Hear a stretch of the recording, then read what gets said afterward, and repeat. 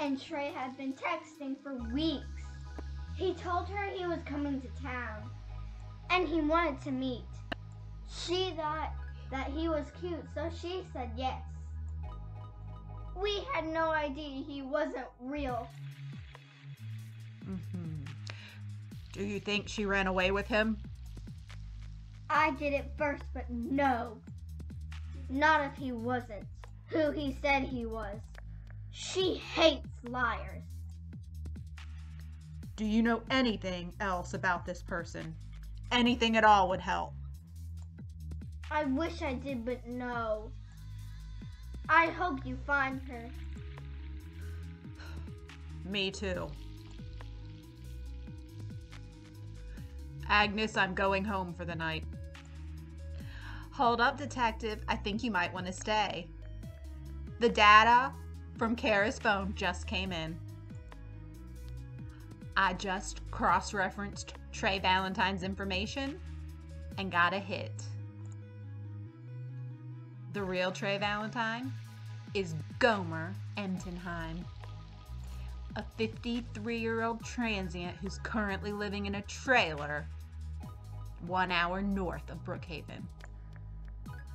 All right, let's go get Kara.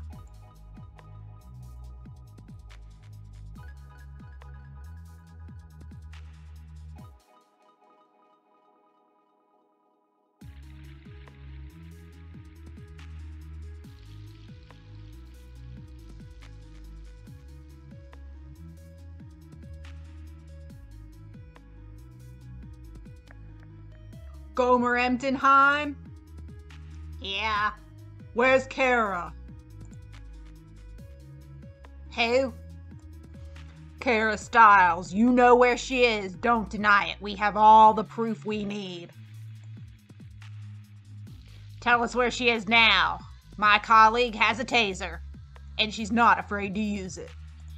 I done told you I don't know where she is. I don't know who she is. I don't know what you're talking about. Oh, okay. Okay. She's inside in the trailer. Put him in the car, Judy. Let's get inside fast. We finally found her. Kara is behind this door. Let's hope we're not too late.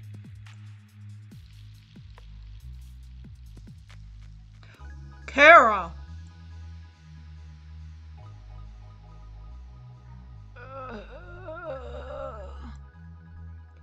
She's conscious. Let's get an ambulance here. This is Detective Jones, Brookhaven PD. We found Kara Stiles.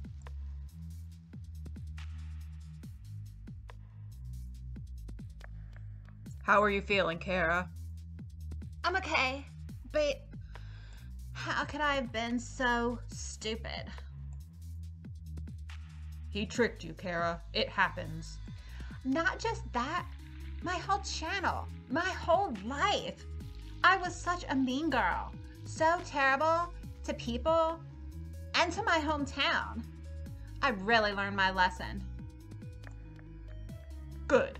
Are you ready to see your parents? For sure. How is she, Detective? She's good. Kara is going to be okay.